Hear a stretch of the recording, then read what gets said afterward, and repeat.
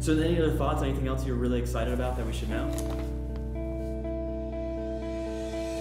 Yeah, I think RHEL 7 is a defining moment for Red Hat as a company.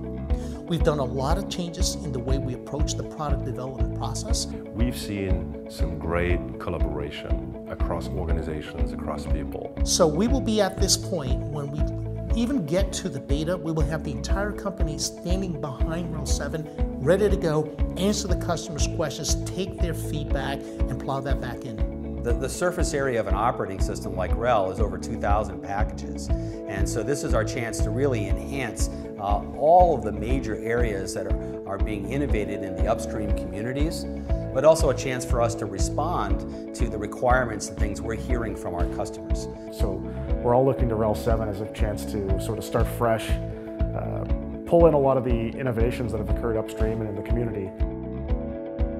And that brings in the same challenges, that you're integrating a lot of new things. And so for things like Systemd or GNOME 3, there's a lot of concerns about migration for customers. These are new technologies with new interfaces that they might find surprising. So there's a lot of work going in on making it better for customers and easing the transition for them as they pick up the new technology.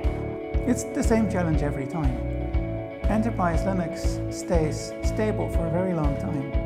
And it means that ahead of time, you have to prepare Enterprise Linux to run well on systems that do not exist yet. That requires a lot of preparation and careful planning together with the different partner companies.